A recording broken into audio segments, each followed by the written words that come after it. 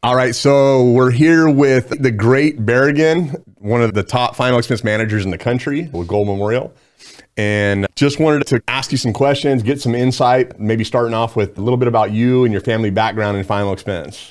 Yeah, I've been in the business for years. So coming up on my 18th year, maybe my 19th, it gets a little fuzzy towards the beginning. But I had a unique start to the business. My grandfather was in the business. He started, gosh, when he was probably 25 years old, started selling life insurance as a life insurance agent. Okay.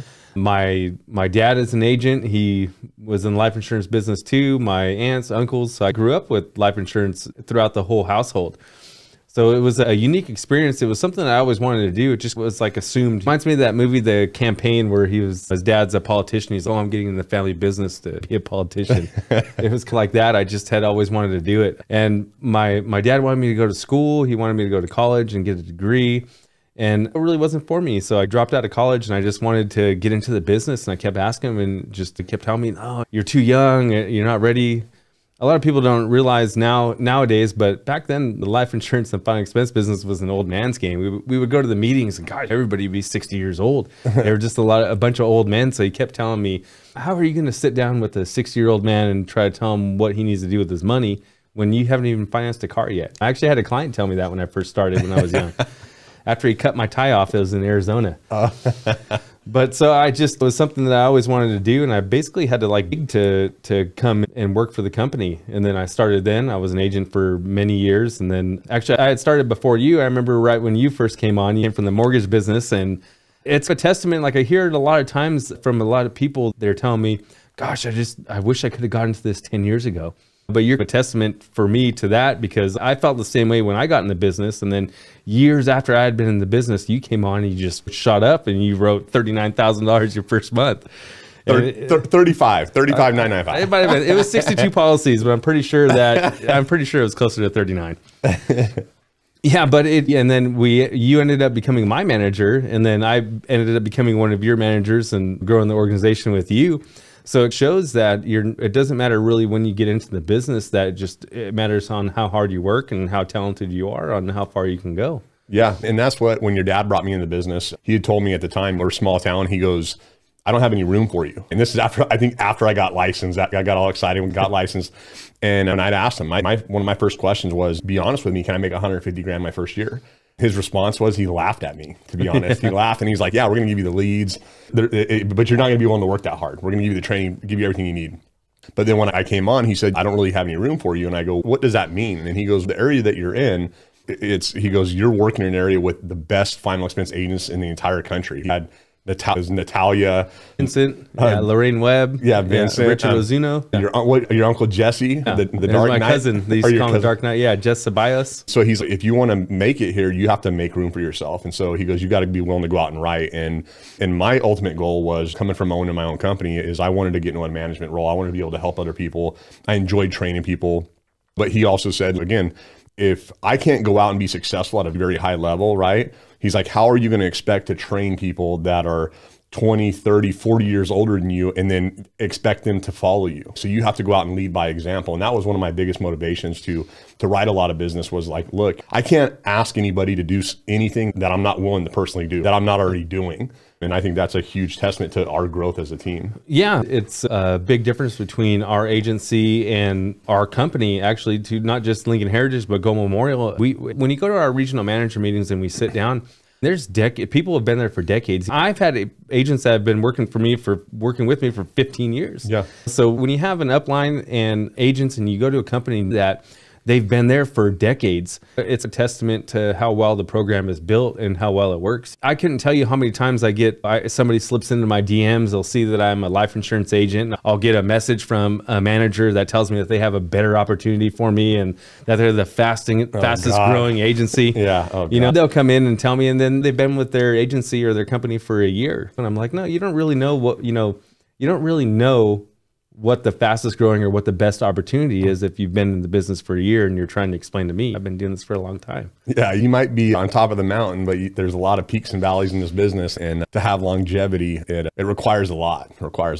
Yeah, and like I was saying to you earlier, it's not like when you're in high school, it's not like Harvard's going to come knocking on your door or slip into your DMs and be like, hey, come to Harvard. Yeah. Yale, come to Yale. But when you're a life insurance agent, you get hit up all the time by all these people. So when you're getting hit up by all these agencies, they're asking you and telling you that they have a better opportunity. You're the product, you're the consumer. Nobody, Golden Memorial and Lincoln Heritage didn't come up to me and you and say, hey, please come work for me. I have a better opportunity for you. We had to go to them. Yeah. We had to go and beg and interview and try to explain what value we would bring to the company. Yeah. So it's a lot different when company and agencies make money off of selling to the actual clients and the consumers than to agencies that come. Yeah, what a lot of agents don't realize sometimes when they're getting hit up by all these IMOs is that they're the product. They're the consumer to the IMOs. It's not so much about selling policies for them. It's about bringing people on board and getting them to sell policies because, that's how they make their money. Yeah.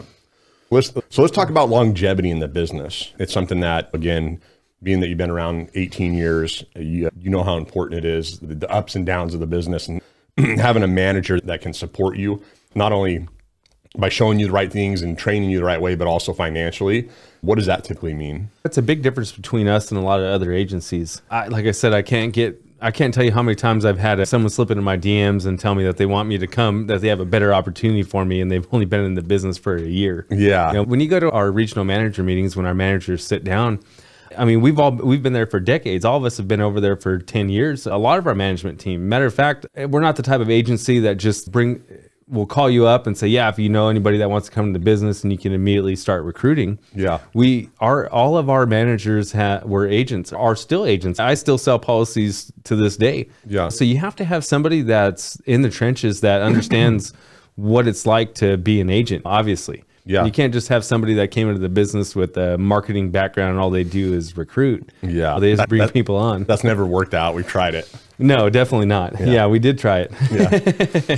Yeah, but no, I mean, you need to have a consistently producing upline to be able to invest in your business. If something happens, a lot of times, sometimes you have bad days. Sometimes the agents can go through a dry streak and they need support from their managers, but not just the bonuses and the things that you do to try to incentivize your agents to work. It's literally going out and training them. You can't have a manager that's halfway across the country when they tell you about this great opportunity and they send you a few webinars and things to look at. Good luck. Yeah, you need somebody to come out and actually show you how to conduct business. And then the training with our agents is ongoing. There's agents that have been with me. I have agents that have been with me for over 10 years, 15 years. And then every now and then we still go out. I've had Jesse Escobar, one of my best agents. He's written 2 million AP in lifetime. Yeah. Still, we went out 4 or 5 days ago. We went out and worked together. Yeah. It happens all the time. You have to have a manager that's investing their time, their most important resource, which is time, invest in you. And outside of that too, when you were talking about our last regional meeting, I think they said it was average time with the company was like 12 or 13 years. Average income was like 700 grand. So obviously there's a correlation between that. The people that have been here 12 or 13 years, they've been through ups and downs. They've weathered the storms. They've continually moved forward because, again, if you're selling insurance, I can almost guarantee most people within their first year or two, especially, you're going to have times when you feel like quitting and giving up, right? Oh, yeah. Yeah. It can, any particular day that can happen. You go by 4 or 5 doors and then all of a sudden you don't sell anything and everything's over. Yeah. You're ready to quit. It's not for you. And all it takes is that one day where you write $600-700 in premium and you make $2,000-3,000 that just is, okay, this is why I do it. Yeah. I remember calling your dad one time and this was like I think it was my second month in the business. And again, wrote a ton of business my first month, went out and just fell on my face. I had a week where I didn't sell anything. It was like 5 days straight and I just blanked. And I'm calling your dad. I think I was driving back from like Manteca, which is like an hour and a half from where I live roughly. And I asked him if the leads had changed. And literally he laughed. And he was like, no, it's you. Like it's something you're doing. There's something in your presentation. I go, I'm not doing anything different. And I had to make a choice at that given point in time. Do I look in the mirror and do I really analyze or do I place blame? Because again, I've seen a lot of agents over the years, whenever they hit that hard spot, it's a lot easier to say, oh, it's the leads, oh, it's the area, it's this or that. Yeah. But the reality is if you stick to a proven system and you're doing the same things consistently, it's easy to find out if you start seeing that your numbers are dropping or something's not working out. It's easy to go back and say, okay, what did I change? For me, it was I quit filling out the application in the house. I just had memorized the questions and something as little as that, right? Because I thought there was a faster way. I was trying to reinvent the wheel, so to speak, and it backfired. Yeah, I've talked about this when I was talking to somebody about the business. You always hear these agencies that are coming out and they're the fastest growing and they're doing this. And it started years ago with the internet. Oh, we're doing web leads and oh, we're working over the phone. I explain it like this. It's like football, right? Football's been around for 100 years. So if the new franchise came out and they started a new football team, they're like, oh, we have a new way to play football. But it doesn't go, there's only one way to play football. There's no new hot thing that's going to come up that's going to increase your sales. It's the biggest mistake that agents have that they make, the biggest mistake that I've seen in the 20 years that I've been in this business. It's when an agent isn't making enough money and they're not selling enough, they start to look at things like, maybe if I had 10% higher commissions or 20%, if I had a higher contract, I'll make more money. Yeah. Or maybe if instead of paying $30 for leads, I'm paying $11 for leads, I would make more money. Or sometimes they'll go into a house and they don't sell anything and they think in their head, you know what? Maybe I could have sold them a Medicare supplement, or maybe I could have done an annuity, or maybe I could have done a rollover, a 401k rollover. So agents get in this big funk where they start to think that they need to do all these things and to add all these things into their business to be successful, but it's not ever that. It's not ever that. It's just the only way to make more money in the business is by increasing your sales. So you have to be with a company and you have to have a product that you can pretty much sell anywhere. I was with somebody that was interested in coming in and talking to us about becoming part of the business. And we went out and we were having lunch and he was talking about he didn't want to just sell Final Expense. He's like, no, I want to do Medicare. It's an easy thing. It's the same market. You can go into the house and explain it and this and that. And we were in a restaurant and I looked at him and I said, look, let's look at all these people over here. There's maybe 50 people in the restaurant. Yeah. Right? I was busy. Yeah. And I said, how many of these people in here do you think have a 401k that you can roll over? And he's like, look, that guy probably does. Look, he's wearing nice. Looks like he's retired. He's with his wife. He has a nice watch on. What about an annuity? Who do you think would need to have $1 million in coverage? Oh, probably that guy. He has a nice car and this and that. And who could you sell Final Expense life insurance to? Everybody. Yeah, it's 99% of the market. Yeah. So what happens when agents add these things onto their book? What happened to me? It happened to me in 2008. I thought the same thing, but it really happens to everybody. I wasn't making enough sales, and I thought if I could just add these products on, like I said, I would have sold Cutco knives if I could have. I would rather I would have that in the car too if I could have sold it. Yeah. So I would want to go into a house, and if I couldn't close a Final Expense deal, I wanted to offer Medicare supplements, or I wanted to ask questions to see if they had a 401k, if I can do a rollover. But when you end up doing that, you're just wasting a bunch of time. So you go into a house, it takes 30 minutes to sell a Final Expense policy, right? That's it. 30 minutes, you're in and out and you make your money. If you don't sell it, you go on to the next door. What my problem is I sat there and I would end up spending 2 or 3 hours in the house trying to sell this and trying to sell that, pulling everything out of my bag, trying to sell something in that house. Yeah. And I didn't realize that I just missed out on 3 hours where I could have been selling Final Expense. Yeah. I could have gone and I did go to the next house and I sold a policy. I'm like, damn, I should have done that 2 hours ago. Yep. And then you go on and sell 3 policies that day. I'm like, man, what a waste of time. I was in there trying to offer all these things, trying to dig in and find out what their needs are and all that. That's the biggest advantage for our agents and the way that we work, and just working with one product is that what you're going to sell when you go into a house right away. If you have all these, you're buying protection leads, right? You're like, okay, I have these leads. I'm going to go in. Obviously, they just bought a house, so they probably have some money. Maybe I'm going to sell this. Maybe I'm going to sell that. Maybe they have a 401k. Maybe they need Final Expense. In a perfect world, I would sell all those products to them. But what ends up happening is that you don't know what you're selling. You knock on their door and you sit on their actual kitchen table and you don't know what you're going to sell them. You still haven't figured it out yet. Yeah. The reason why our agents are so successful is because they know what they're selling. Every single door that they knock onto, they know exactly what they're going to sell. It's the same presentation, the same product, and it's been like that for a decade. And it's the consistency in leads as well, right? It's having, in my opinion, Lincoln has the best direct mail lead piece out there. Comes with the pre-approach letter. So not only do they send the lead piece that says Final Expense Life Insurance, they put a pre-approach letter letting the client know, hey, an agent's going to come out and see you. And so that tightens up every single lead piece and makes it easier. And we know, like for field sales, direct mail is king, right? Like TV is nice and it converts really high, but direct mail, if you're going to be successful in this industry, working face to face, you have to have consistent direct mail. Yeah, it's the most consistent form of marketing that we have is direct mail. It's the highest converting, highest shelf life. You know what I mean? If you yeah. can't get out there for 2 weeks, those leads aren't dead. If you're working internet leads, the statistic is that if it's after 5 minutes, if it's 5 to 10 minutes, the chances of you converting that lead or even qualifying that lead, and this is a Harvard study, it goes down 400%, right? Direct mail, how many times have you sold a direct mail that's 6 weeks, 8 weeks, 6 months old, right? You've got the person's handwriting right there. Yeah. The whole thing is that Lincoln has a vested interest in you converting their leads. It's different. So when you go to lead vendors, different types of leads, obviously the lead vendors want you to be successful with their leads so they can continue to sell you leads. But that's how they make their money, is by selling you leads, right? So you're the product. Again, you're the consumer for them. So with Lincoln, it's a little bit different. They have a vested interest in you converting the leads. They make their money off the policy sold. A lead vendor is never going to lose money on selling leads, but Lincoln will. They lose money. Yeah, and not just Lincoln, but the managers do too. What'd you lose last year? I don't know if it would be a loss, but I invested probably maybe, I don't know, $250,000 in leads. So it's a $250,000, $250,000. But that's the reason too that you've been so successful, is you're willing to put that money back into your agency. It really, it's all for the benefit of the agent. Like I said, I've been doing this for 20 years. When we first started, nobody financed leads. To be honest with you, there really wasn't too many leads. The pink leads? Yeah, the pink leads, the Social Security lead. They used to call them press one leads, because anyone that was waiting on hold, contacting the Social Security office, they would have to press one if they're interested in life insurance. Yeah, so they would call them press one leads. Was that the same? Because I remember hearing about. I remember the pink leads, and then they had a sweepstakes. The sweepstakes leads as well, and they're terrible. I remember your dad saying. Yeah, the lead program kind of has evolved really over the last 20 years to be the pinnacle of lead generation right now, and how it is. They spend a lot of money generating these leads and finding the best quality leads that convert the highest. But just the way that we do our lead program already gives an advantage to our agents, because normally for the last 100 years, how things have worked is agents are brokers. They're appointed to a bunch of different companies, and you get your leads yourself or you buy them from vendors.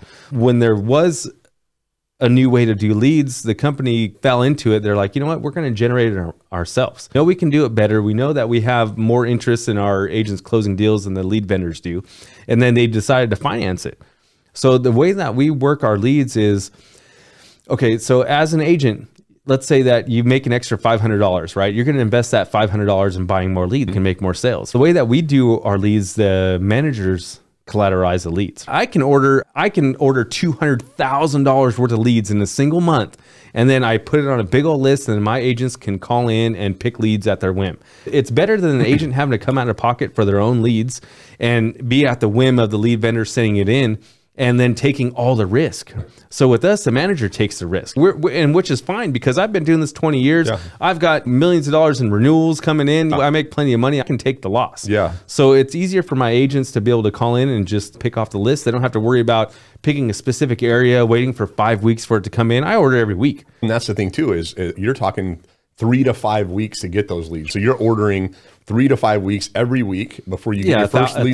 Yeah, you can spend $5,000 ordering leads before you even get one in to make a sale. And then what happens, let's say you're 6-7 months in, and with a lot of carriers, you have a couple deaths, you have a couple lapses. Now, with anyone else, the majority of companies don't finance leads, but a lot of the ones that do, they're going to make you repay 100% of your chargeback. So that means you might work a week or two. I've had guys work a month and not get paid a single dime because I had to repay it. Yeah, these are normal problems that have been going on for many years. But Lincoln's just been around so long, and our agency and Gold Memorial has been around so long, that we understand what the agent needs. That's the whole reason why we finance the leads. You can go out for a week, and maybe not a week, but you can have a bad few days and not make any money.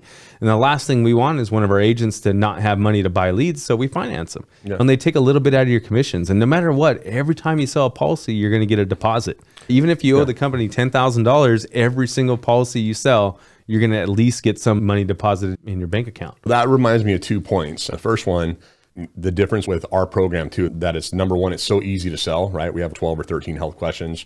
Pretty much everybody you write. I always tease people, like, if you have a pulse, we can insure you. And again, there's a couple things that can knock you out, but terminal illness, hospitalized or incarcerated in a care facility, or HIV or AIDS. Yeah, normal things where any company doesn't want to take the risk for that. But outside of that, when we submit a policy, we're getting paid that same night. And I was talking to an agent, I think it was about a week or so ago, and he was talking about, he had 30% of his business that he submitted issue, because he was talking about issue paid. And I was like, what's issue paid? Like, I know what it is, but he said 30% he wasn't being paid on. So he write 100 policies, he's having to turn away 30 families. Yeah, decline. It's a decline. It used to happen a lot throughout the industry. That's why they come up with the issue paid and different terms like that. It's sometimes previously over the last decades in the life insurance business, sometimes you would submit an application to a company, it would get declined. Yeah. So you go to the house, you sell them a policy, you convince them to get it, you get their money, you send it to the company and they're like, oh, we can't insure them. Yeah. So they used to have like a decline rate. And actually Lincoln used to be proud of that. Even 50 years ago, they'd be like, oh, we have a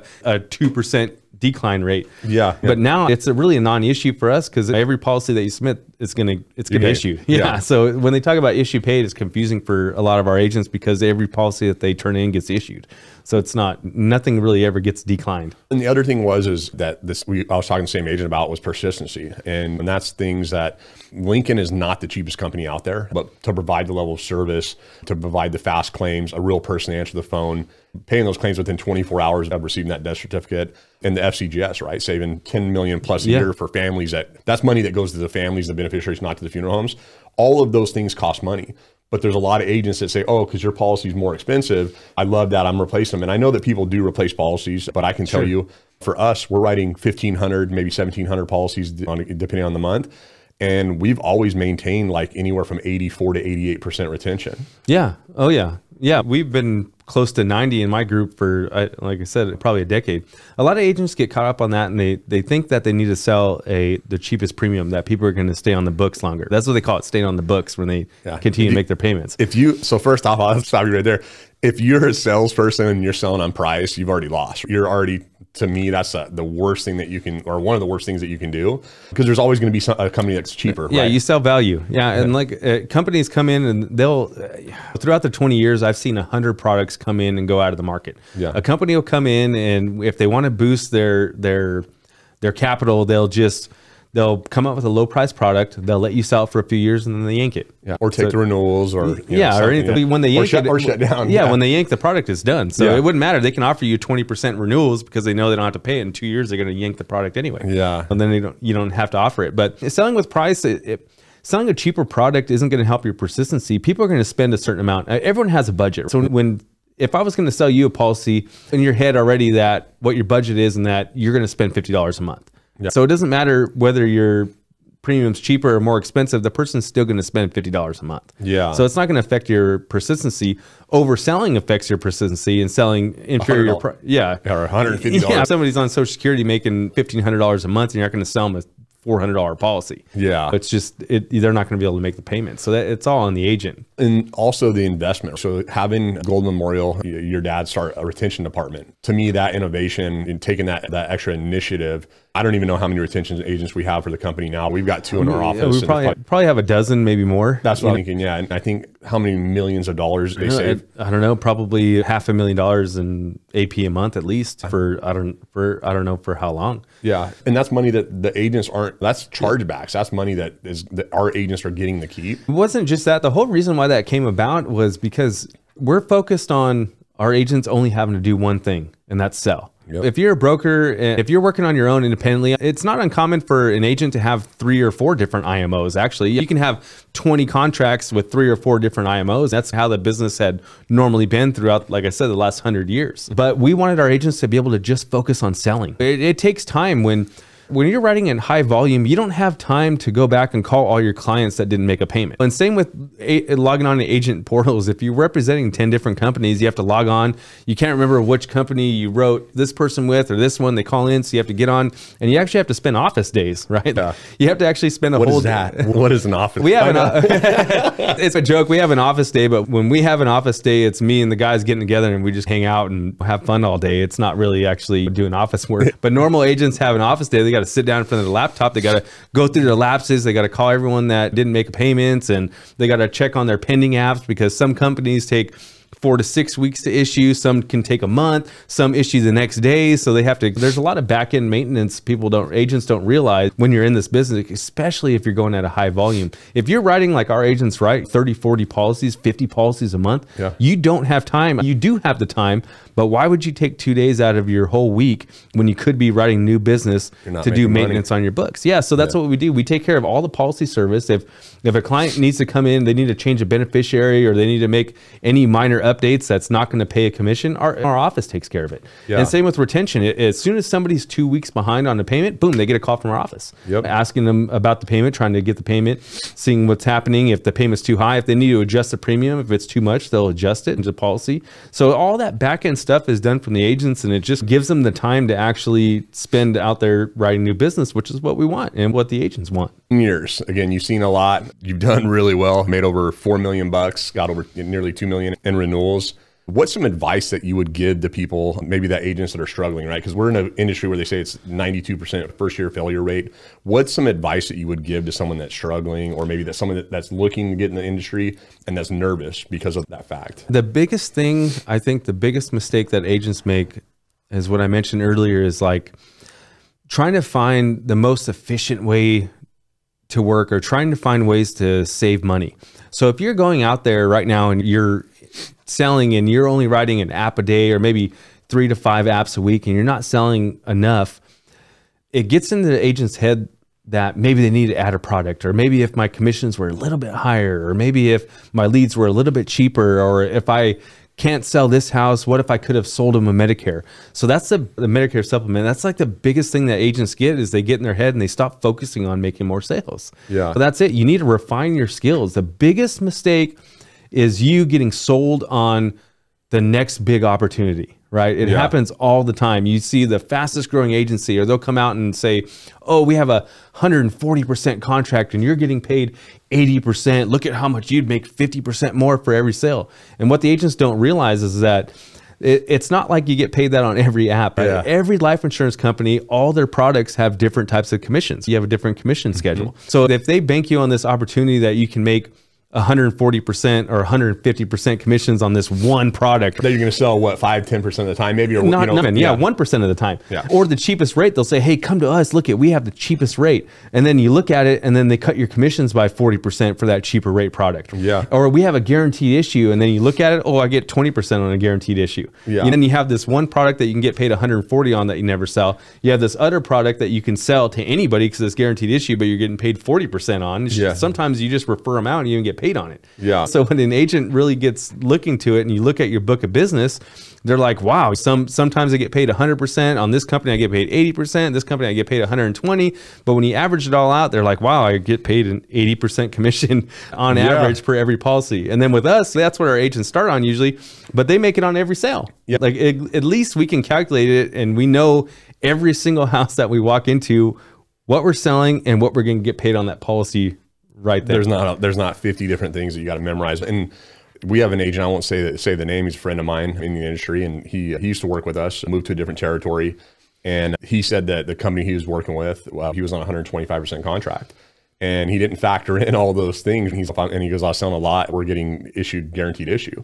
And so he's like, when I actually looked at the amount of business that I'm writing and how much I'm getting paid, what I'm depositing, because at the end of the day, that's like the most important thing. Yeah. I was making more money when I was on an 85 at Lincoln my first year, right? When I first started here, I was making more money on an 80 or an 85% contract. And so it's, for us, the nice thing is we keep it so simple and the process so simple that anybody that's coachable and that is willing to come in and just be a sponge, put in the work, have a good attitude, you know, to me, this is the easiest thing I've ever sold. It's the easiest product, you know what I mean? Because there's a massive need for it. I mean, they told me when I was real young, there's only 2 things in life that are certain: death and taxes. Yeah. And that's what we sell. We sell insurance to cover you when you die, and everybody dies. It's the most stable market out of anything. Not everybody needs an annuity. Yeah. Not everybody, has a 401k that they can roll over. Not everybody can spend $3,000 a month on premium to get a few $1,000,000 so they can pay taxes when they die, their inheritance tax for their kids. There's 1% of the population needs that.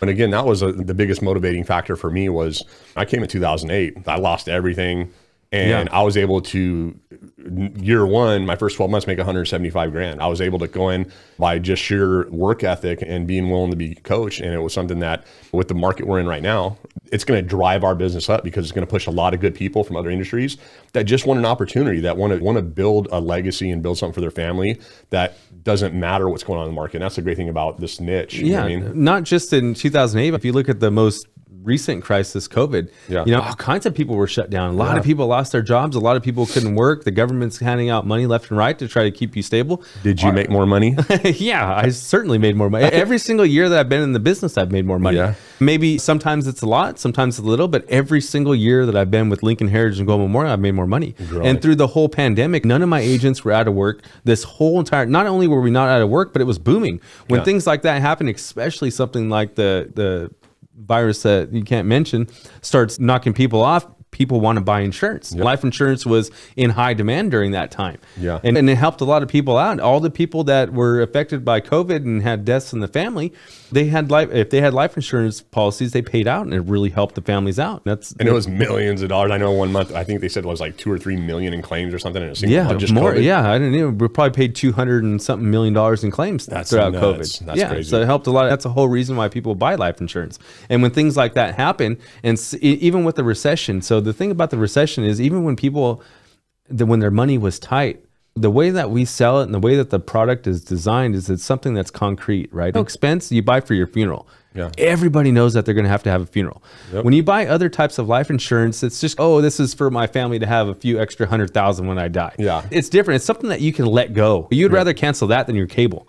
Or stop buying cigarettes. So you'd rather buy cigarettes than keep that life insurance policy. But when we sell, the way that we sell it and as a complete package to cover all of your final expenses and the funeral needs, it becomes something that's concrete, something you can hold in your hand, something that you plan out. Yeah. So they're not going to cancel. That's the last thing they're going to cancel. Yeah. That's one of the reasons why our final expense persistency is higher than traditional life. Yeah. Me and Nate both live in a small town, J.R. Barragan. It's 12,000 people, I think, not including the two ladies are the two prisons. And we produce so many high producing agents and managers. And what would you attribute that to?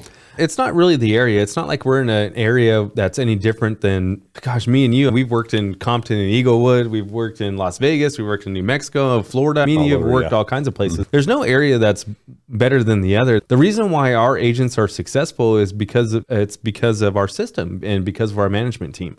That's basically what it comes down to, is that all of our managers were salespeople. We don't hire someone with a college degree and say, hey, come in and manage it. Come from Kmart, come over and you're going to manage this group of agents. No, we're all salespeople. Yep. And it's something that we pride ourselves on, is knowing that each one of our managers, anybody that has a sub agent, has gone out there and been in the trenches and still is. I still sell policies to this day. All my managers still do daily. Yeah. It's because we have managers that are willing to bring somebody on board, and then we completely show them the system hands-on. Yep. It's not a webinar. It's not, here, look at these videos. We have those too, obviously. We send them that before we can schedule a field training, but it's because somebody comes out and takes you out. It happened when me and you worked together. When you became my manager, the first thing that we did is we got in the car. Even though I had been in the business for years, me and you got in the car and we went and worked. Yeah. And I still do it to this day with my managers and with my agents. We go out in the field and we work together. There's no substitute for that. Because again, at every new agent's going to have some point, especially their first year or two, where they feel like quitting or giving up. They're going to run into a wall, or maybe they don't sell for a couple of days.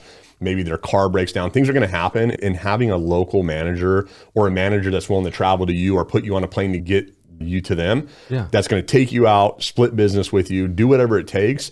That level of commitment, it's shown in our numbers. Like right now, I think for the last contest, I think we had 7 of the top 10 for GM. And I think it was the top 3 or top 5 that were part of our agency. Which is consistently for the last decade or so we have. It just comes down to our commitment level to the agents. And it's to that compounds, right? Because you have all of these people that bring different levels of experience, from all different walks of life, that constantly share with our team. They're giving their knowledge. If you want to learn how Howard's been #1, he tells you exactly what he does. The biggest advantage, and a lot of people don't realize that too, is that the biggest advantage is this network of knowledge that we have. It's a vast pool of knowledge that we have. We have people that have been working with us for 30 years. And they're great salespeople, still selling to this day and selling a lot. The best salespeople, they know all the objections. We have one product.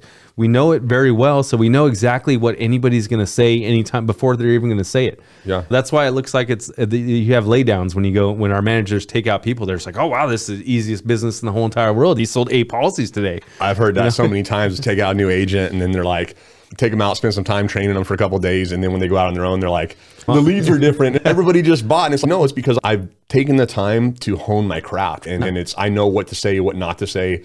And that's the cool thing, is being able to be around other people, being able to pick up the phone. And like for me, like a huge advantage, having your dad as my mentor, being able to work with you, other people. It's like, hey, anytime if I've got a question or I don't know something, I know I can call Nate. You're like the encyclopedia when it comes to insurance. So anytime if it's like product related, company related, I know you're the guy that I can call, and it's like, you're going to have an answer. And same thing like with your dad, that's such a huge advantage. And it allows you to really ramp up and speed up your success. That's why our guys are some of the best salespeople. I'm confident that they can sell anything, but when you have 10 different products that you offer, when you work with some of these IMOs and you get on their training calls, because I have, and when you get on their training calls, it's mostly like this. Okay, if you're in a house and somebody has congestive heart failure, you're going to put them with this company. If they have diabetes, put them with this company. If they have diabetes and congestive heart failure, put them with this company. If it was before the age of 50, then with this company. If it was after, then with this company. So their whole training call is just how to place people and which company to use, because they have so many of them.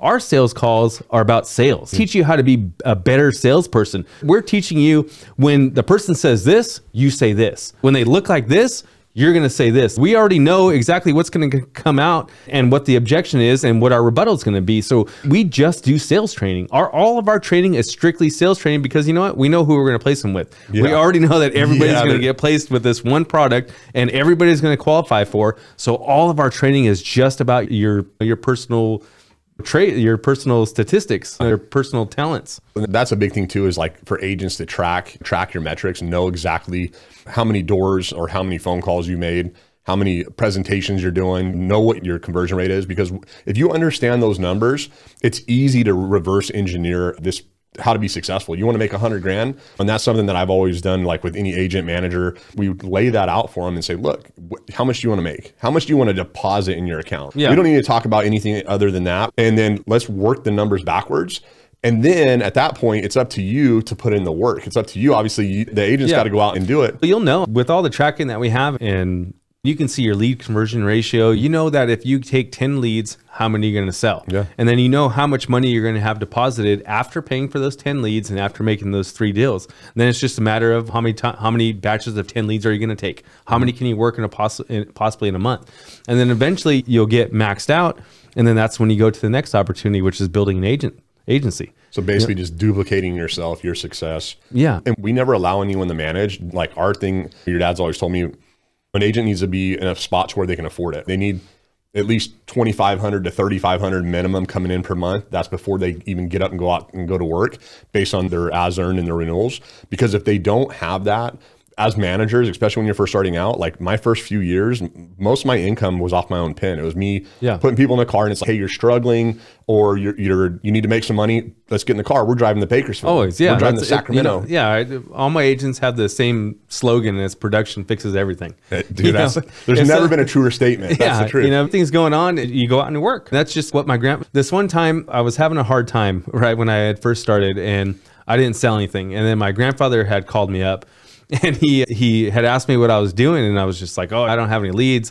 I wrote these 2 deals, but I don't get paid till next week. I'm waiting till I get paid. I'm gonna get more leads. I'm gonna go out and work.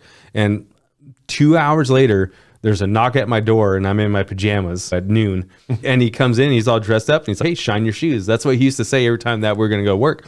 And I got dressed, and then we went out and we knocked on doors. We literally walked down the block that I lived on, and we just started knocking on every door, and he just showed me what I had to do. There was no excuse. There was never me telling my grandfather or my dad, like, oh, I have to wait for this, or, oh, I got to do this. It was just like, anytime there's any problems, I could never tell my grandfather that I couldn't afford something, because he knew that you can just go out and make it. So he said, you know what, Nathan, never tell me that you can't afford something. Tell me that you're not willing to work hard enough to get it. And it really stuck with me. That's solid advice. Advice. There was this time, what really kickstarted my business was maybe in my first or second year. At the time, my grandfather had the IMO, right? Gold Memorial with Lincoln, and he was #1. And then my dad was an agency manager, and he had the #1 agency. They're doing like $200,000 a month, right? Less than I'm doing right now. Right? And then my uncle, he was the #1 agent for the company. And back then, Jack London, the owner of Lincoln Heritage, used to call the agents and motivate them. And I remember this one time he called me up, and he always called, my name's Nathan, but he always called me Mason. He didn't even know my name, but he called me up and he's all, Mason, why is it that you come from a long list of winners and you're such a loser? And that really got me thinking. I'm like, damn, I really thought that I could come into this business and I was just going to shine, but I didn't realize the type of commitment that I would have to make, the daily commitment that I'd have to make. It's hard. I was 19 or 20 when I started. Yeah. My bills were maybe $1,500 a month, maybe. Yeah. So you would go out and you make $2,000 or $3,000, and then I wouldn't want to work for the whole rest of the month. Yeah. That's one of a big trap that people fall into when they start their own business, or when you're in charge of your own schedule. Yeah. Is that when you make enough money, you want to take a vacation. Yeah. But you really can't. You have to be consistent in your sales. And that's another thing too, is right. I've seen a lot of people come in, have success.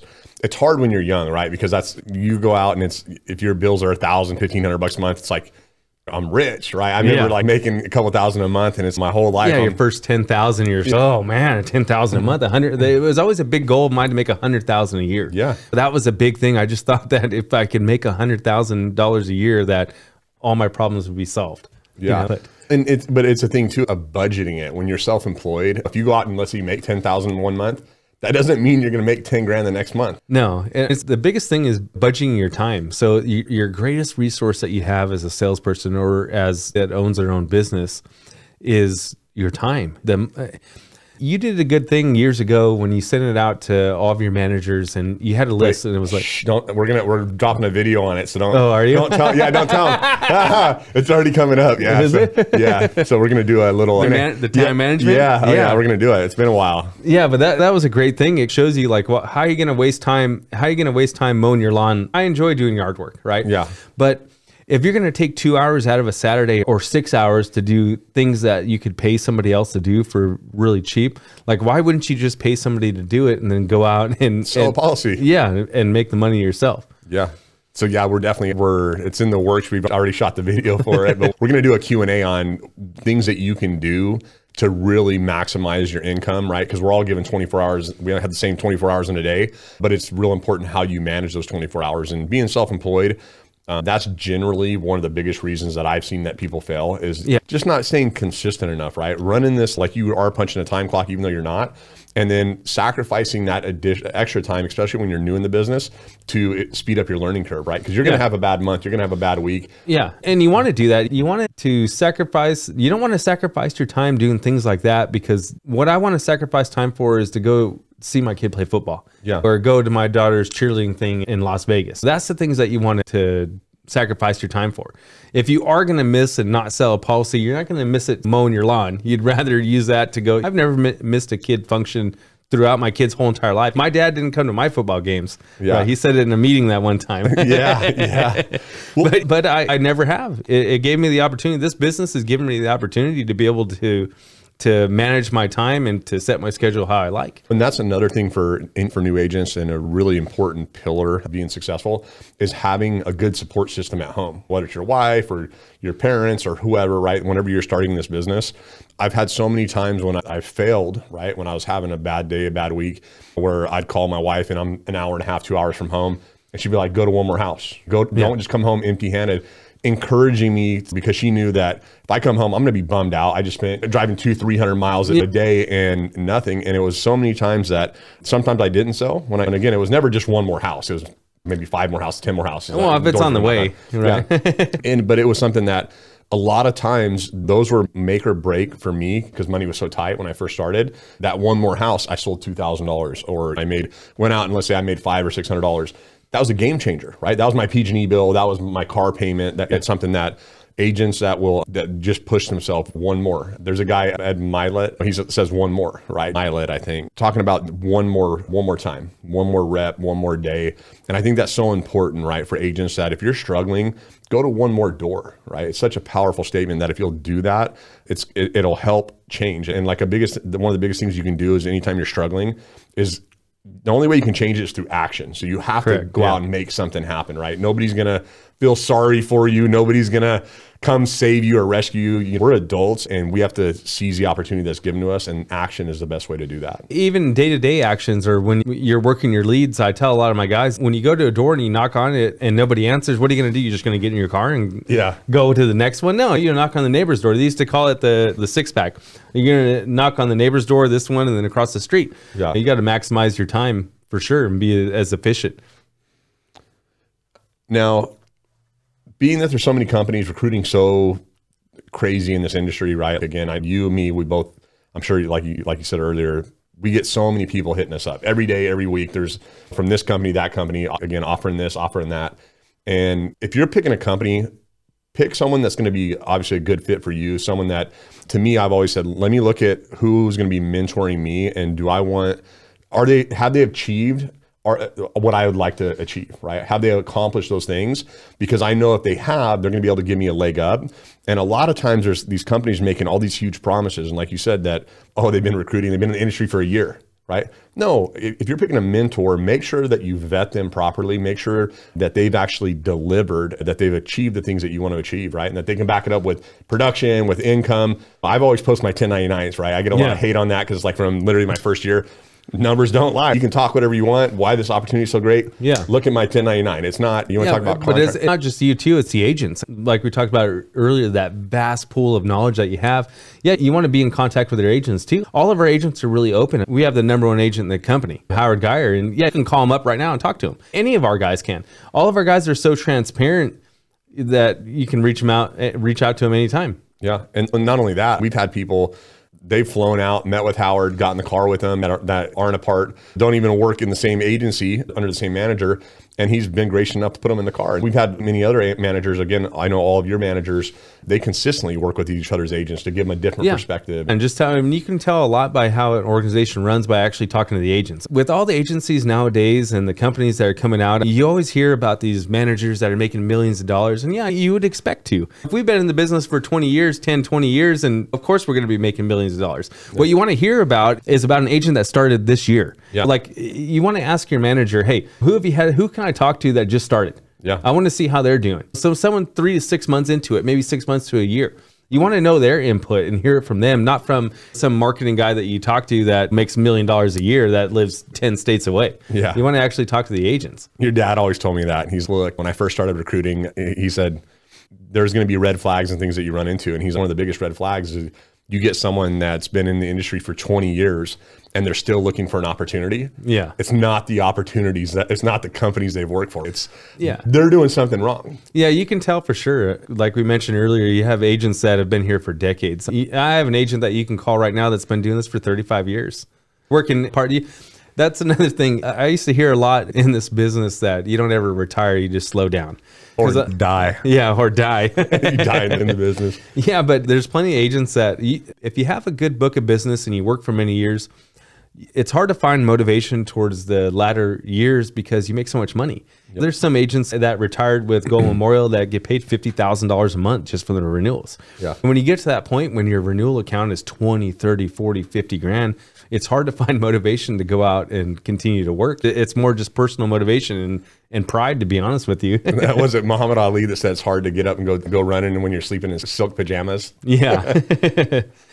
Yeah, exactly. But we've had agents that's something that a lot of people in the industry don't talk about is actual retirement. We have specific contracts that are set up for retirement. The way that we structure our renewals, we structure them in a way so eventually you can stop working. My grandfather worked until the day he died, and my father is going to do the same thing, but both of them wanted to retire at a point and tried to. They just got bored. I remember the story your dad told me about your grandpa. He took 6 months and then came back, and he's like, there's only so much you can only play golf so much. I already can buy and do pretty much anything I want. The best yard on the block. That's what he used to say. My yard looks nice. The best yard on the block. But he lasted 6 months and then he just got bored. It's hard too in this business because if you do a well enough job and you're good to your clients, they'll continually call you.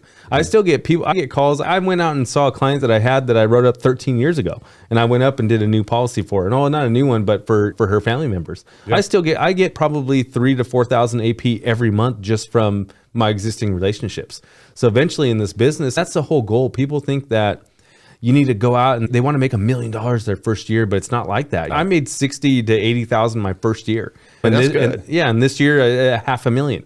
Yeah. So it just builds up. It's really like a snowball. It's a marathon, not a race. They always said that to me. It's a marathon, not a sprint. I've heard that all the time. I relay that message to anybody that's in the industry. Is again, it's those peaks and you're gonna peaks and valleys, and you have to be willing to have a big enough why to push through the low times and understand that, hey, just because you're on top of the mountain doesn't mean that, hey, something could happen tomorrow. You might lose an agent. There's going to be things that happen. But I think one of the big reasons too, I would bet money on is like your grandfather, your dad, myself. The reason this business is so fun is because we get to help other people achieve their dreams. We get to help other people. Someone comes in and says, hey, I want to make 200 grand a year. We can lay out a plan. We can hold their hand and give them every necessary tool.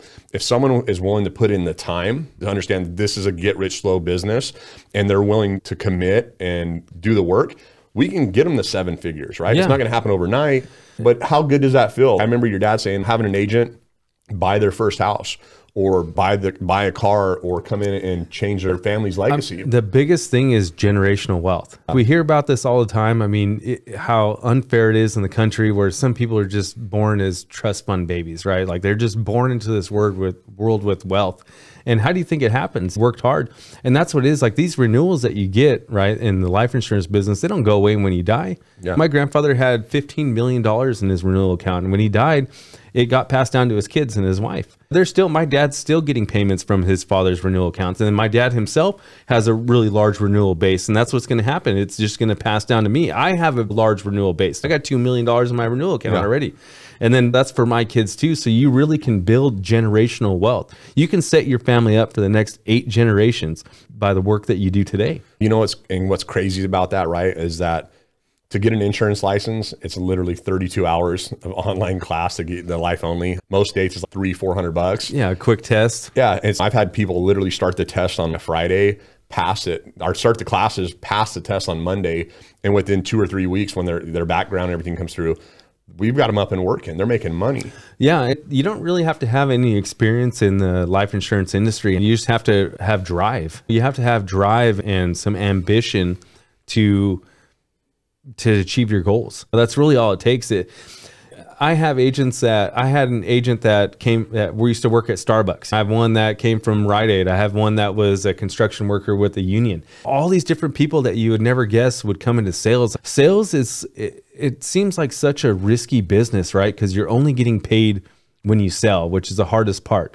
We negate that with our renewals because we continually to get paid from the previous policies that we sold. But where else can you go? It's such a small investment.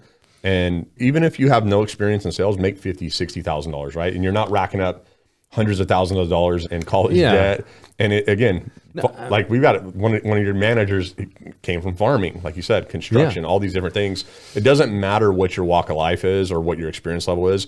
And to be honest, majority of the time, we prefer someone with no license because they don't have any bad habits. Yeah, absolutely. It doesn't matter the experience you had or where you came from or the resources that you have. It's not like you have to it's not like it costs $500 to come over and work for us. We provide all the schooling, the training, everything that it takes. All you need is time. Yeah. That's all that I need from somebody to come and work for me and be successful is just time. Just give me your time. Which obviously, if you either have 2 things, you have money or you have time. Yeah. So if you don't have the money, you can spend the money. If you have time, then hey, spend the time. 100%. Tara's, her shoe habit's too expensive for me to, to have the time.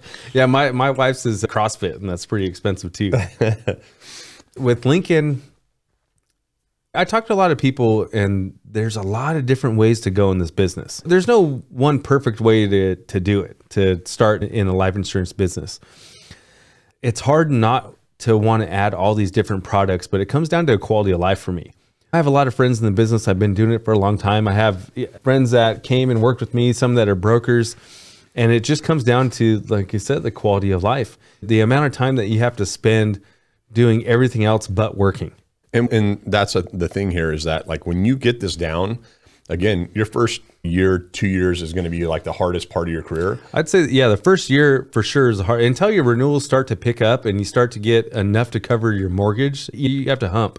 You really have to hump. And I remember that was a thing too, right? As I started building my agency, I remember your dad saying, hey, once you get your agency to where you're writing $100,000 a month, right? And you do that consistently for a year. If you get to where you're writing 200,000 a month, you're doing that consistently for a year, you're going to see these big jumps. And like a lot of times your monthly renewals and as earns may not go up that much. It's going to fluctuate, but watching it jump over time. And that's just a huge safety net, because like for me, when I first started as an agent, I was like, man, I was in the process of losing everything. I lost a couple houses.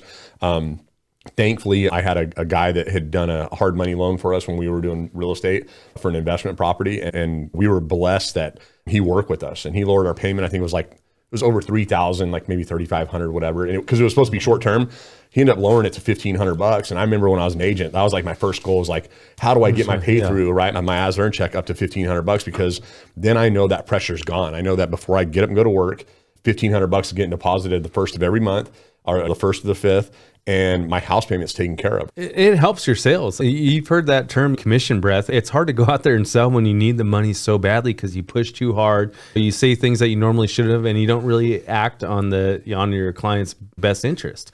So yeah, it's a big thing. Once you can build a little bit of base and you get money coming in, then it's, okay, now I know what I need to do. I just need to keep doing what I'm doing, and everything will be fine. So how much is your pay through right now? How much you get a month on average? It's close to 30,000. So before he gets up and goes to work, $30,000 a month deposited into his account. That's life-changing money for a lot of people. Yeah, it is. It is. There's this saying here in town. What I told my wife when I first started my bills, I only had $1,500 a month out that I needed. Yeah, that would cover everything. My car was at a little beater that was all paid off. My rent back then, rent used to be $500 a month, not $1,500 a month, $1,700 a month. For us, like it was the same thing, right? Like at the end of my first year, it obviously takes time, but I think I was like 3,500 in pay through at the end of my first year. And to watch that grow and compound over time, it's something that it's rewarding, because at a lot of jobs you can go in and you can work overtime, and yeah, you might get paid a little bit extra per hour, things like that. But what's cool about what we do is if you put the extra effort into becoming a better salesperson, right? Becoming a better business person, that extra hard work you're gonna get compensated for it in a big way, and it shows in your paycheck. Yeah, it's every single policy that you're selling. It's like putting a little bit into a savings account, into a retirement account. Yep. Our renewal accounts are basically like IRA accounts. We can start, we're drawing off of them already, but you keep building it. They go up every single year, and eventually, hopefully, one day me and you will stop working, and then we would still have income the whole time. Not only that, like I said, it's generational income. Yeah. There's no way that we're going to spend the amount of money that's in our renewal accounts before we die, if we work long enough. So then it just goes down to our children, and then their children, and then their children. And if you bring them in the business, and you can bring your friends and family in the business, and it just, like I said, it builds generational wealth. And that's something that, a thing that I talk with like your dad about before is there's a lot of different models of the way that you can run your agency and what you can do with it, that kind of stuff. I see people that they sell their business, and it's something that your dad's always discouraged against. Right. And selling your business is basically, as a life insurance agent, is like selling your renewals. So if your renewals are paying out $5,000 a month, they'll look at your renewals and be like, oh, we figure that your clients will live this long and it'll probably pay out this much, and they buy your book of business. So some of these agencies will recruit you, sell you on the opportunity, and they'll say, hey, why are you over there building a business for your upline? Oh, they're making all the money and you're just an agent. Come over here and you can really build a business. And then you go over to that agency, and a year into it, they're like, hey, we'll buy your business from you. And then you sell it for a lump sum. And then who did you build the business for? You really built it for your upline then, because you sold it to them. And it's something that, if you're buying that business, I bet it's great. I'll buy renewals all day. If anybody wants to sell their renewals, I'll buy them. Any of you, we'll work it out. We'll work it out. We'll work it out. Show me what your renewals are, and then I'll buy them from you. No problem. Yeah, it's never, again, when your dad told me about it, because I know that there's companies that have approached him, and he's, look, if I was going to retire, and if I was 75 years old and I didn't have any children or a spouse or anybody, he's like, this is something, why would I give up all my hard work and what we built from my kids, from my great grandkids, that we can pass down? The foundation's already been laid. Why would you do that? Why would you sell it for pennies on the dollar? No, it's nuts. Even for full value, why would you sell it? You know, you would sell it right then. You go into business for 5 years and then sell it. Why wouldn't you want to pass it down to your kids and let them enjoy the wealth too, or bring them into the business too, so they can continue the trend? And you can, like I said, you can build generational wealth. You don't want to just get rid of it after 1 year. Yeah.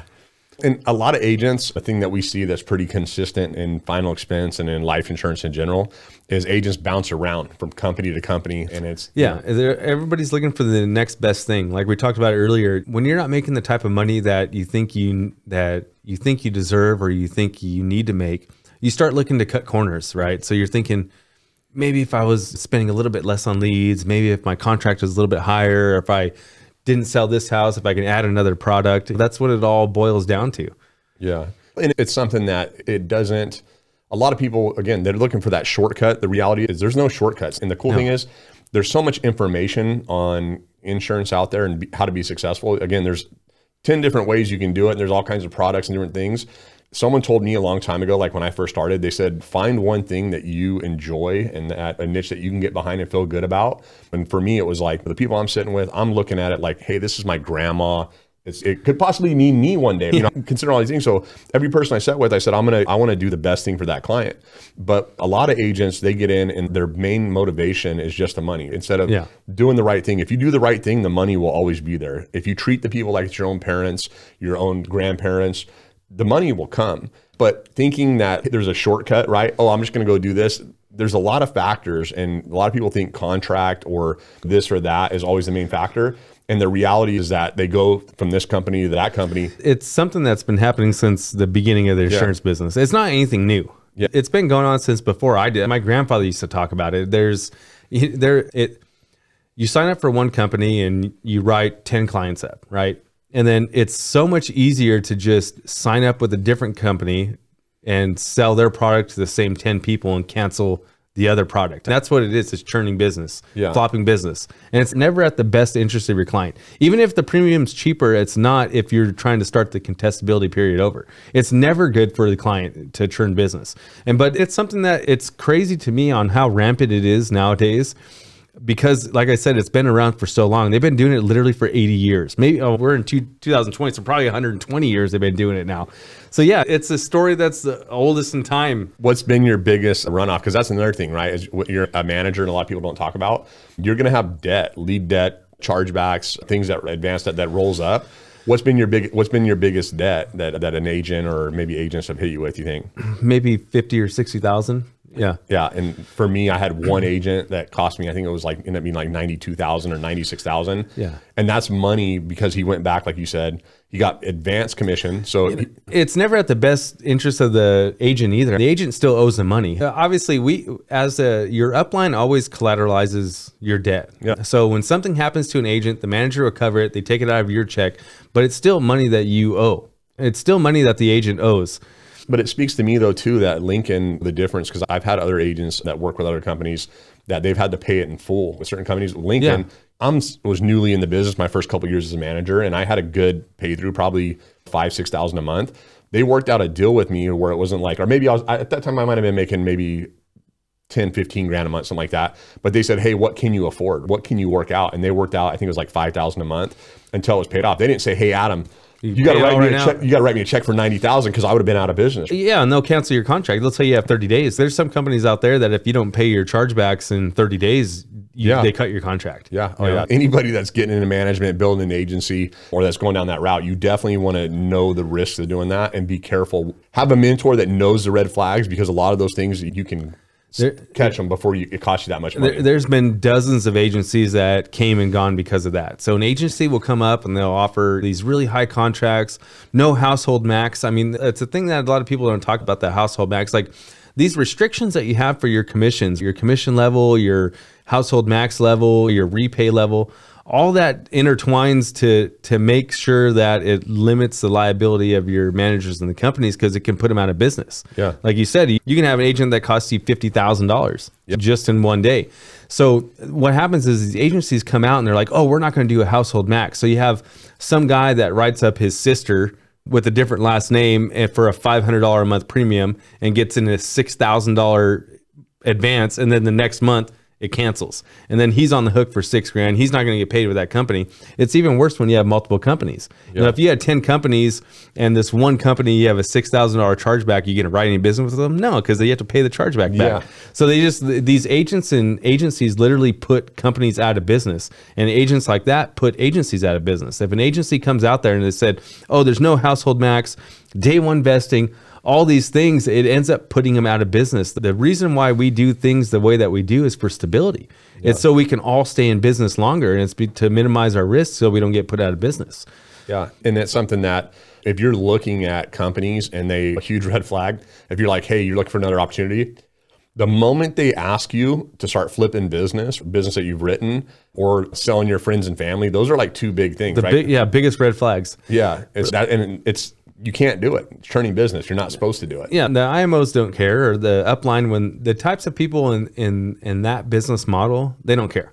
Yeah. They just want your business, and then they don't care if you succeed or fail. They already have all your clients. When you leave, your clients are my clients. And I've seen some of them go back and rewrite some of those, like with a different company, roll that business as well. There's an agency out there that they have multiple products, and they have this one company that they use that'll pay them a bonus, and they have higher rates. So what they'll do is they'll push their newer agents to write that company with the higher rates and the bonuses so they can get the bonus. And then when that agent fails, they just go and rewrite it with a different carrier so they get paid double commissions on the same client. Ouch. But like I said, none of this is new. It's been around for 100 years. Agencies and companies have been doing it. It just blows my mind that they consistently continue to do it. And it's because they find new victims. They find younger people that are trying to come into this business. They hear about all the money you can make, and then they just end up getting taken advantage of. They're the client. They're the consumer to these IMOs. They're not out there to write business and to sell life insurance policies to customers. They're out there to recruit you and to make money off of you. That's how some of them charge for their training. They'll be like, oh yeah, $500 for your training. If you have to pay to get trained, or if you ever have to pay to get a job in your entire life, it's not legit. You never have to pay to get a job. When you get a job, they pay you. You don't pay them. That's just how it works, ever. And throughout all history, you're never going to have to pay your employer. That's not how it works. And if you guys do change companies, you do change opportunities, remember guys, this, even though there's a lot of companies out there, this is a small industry. Your reputation matters, not only to the client, but the companies. Doing the right thing is a huge thing in this industry. Yeah, professionalism. When it comes down to it, you have to be a professional. It's just the only way to conduct business. And it's, again, if it doesn't work out, right? Like at JR, the way he's taught me when I first became a manager was if someone wants to leave, he's encourage them to, right? If you think that's a better opportunity, go check it out. I can tell you, like for what we do or anywhere, the grass is going to be greener wherever you water it, right? Wherever you put in the time and the commitment. Wherever it's fertilized with shit. But at the end of the day, don't be a jerk. Don't be about it. Like it's where you go, it may not work out. And I see it literally. I got a message today. You're not coming back. You know what I mean? We've had agents leave and come back that didn't flip business, that did the right thing. You know what I mean? Yeah. But it's your professional integrity. You can never give up your integrity no matter what. Yeah. That's all you have as a man or as a professional. All you have is your word. It's like the old saying, my word is my bond. You know, it's just how it has to work. Another thing, reading your contract. Anytime you're getting contracted with a company, there's a lot of things and a lot of people that, especially new people that come in the industry, even most agents, right? I can tell you when I started with Lincoln Heritage, you get the big contract. Most people aren't going to read through every single word. And even if you do, you might not understand it. Exactly. You know what I mean? I would have known when I was 24, 25 years old, probably what half the stuff in there was. A big thing in ours is that there's a company out there that they put a 90-day repayment clause. And what that means is that when we sell a policy, so if I sell a policy as a new agent for $50 a month, the company's going to advance me 9 months of that first year's commission. So they're going to give me, what is it, like 300 something? Upfront. They're going to front you the money. They're going to front you that money, right? Depending on whatever your commission level is. As the clients start to make their payments, it's repaying that advanced debt. So you have advanced debt, you have lapses, you're going to have people that die and cancel, and then chargebacks. It's for your chargebacks, and then you're going to have leads. And so what ends up happening is if you go with a company, their repayment clause, Lincoln's is 12 months. They understand most agents it's going to vary generally that I've seen like 5 to 7 months, typically for accounts pay off. If you're a manager and you're financing leads and different things, it could be longer. It could be closer to that year mark. A 90-day clause means that if you don't repay that debt, so like what it would mean to me, if I left right now, I'd probably have to come up with 600,000 or 700,000. So I'd have to write Lincoln Heritage a check within 90 days, or I lose all of my renewals, all my retirement. Yeah. And what happens is most new agents, so they're like, oh, I get day one vesting, but they don't understand because of that clause. If you might write a bunch of business, leave in 6 months, and might owe 20, 30 grand. Yeah. And so now, again, just be careful. Yeah, there's some companies that have 30 days. There's some companies that even if you're still active, an active agent, if you have a chargeback, there's some companies that say you have to pay that chargeback within 30 days or else you forfeit your not just your contract, but your renewals too. They terminate you, and yeah, and you forfeit your renewals. There's all kinds of stuff. Yeah.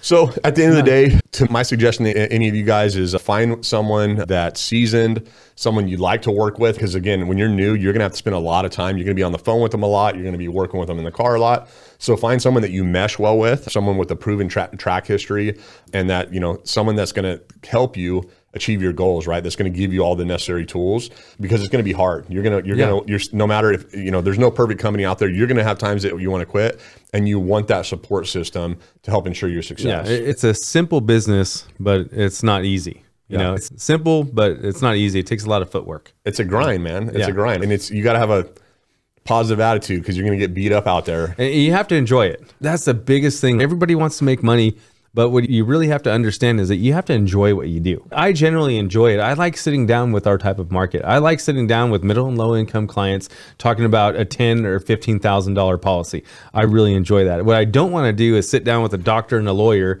and talk about a $4 million policy, because anybody that makes that much money is smarter than me, or at least they think they are. Yeah. So it's just this market. If you're the type of person that's down to earth and you like normal people, right? Like we're talking 90% of the population, the people that don't make hundreds of not the top 1%, right? Yeah. We work with the 99 other percent. You have to enjoy it. You have to be able to sit into people's houses. It might not be the nicest place. It might be a little apartment. It might be someone on Social Security. It might smell like cigarette smoke, but you have to really enjoy what you do. That's the biggest thing. No matter what you do in life, you should have to enjoy it. You really should. 100%, man. Hey, I appreciate you coming out. It was awesome. I'll be reaching out to you to set up a Q&A. So anybody that heard anything, or hopefully you guys got some tips for anybody that's in sales or insurance, reach out to us. We'll put the details down below so you can contact Nate or myself, along with, I'll put our YouTube channel in there as well. Again, we're going to continue putting out lots and lots of content, bringing you the top in our industry. So this is really going to be more industry specific and designed to help people no matter which company you work for. We're here for you. Yeah. So. Any questions, just put them in the comments and we'll get to them and address it. We should be doing these more often. Yeah. And if you want to sell your renewals, hit them up. Yeah. I'll buy them right now. Anybody. All right. All right, Nate. Thanks, man. Till next time.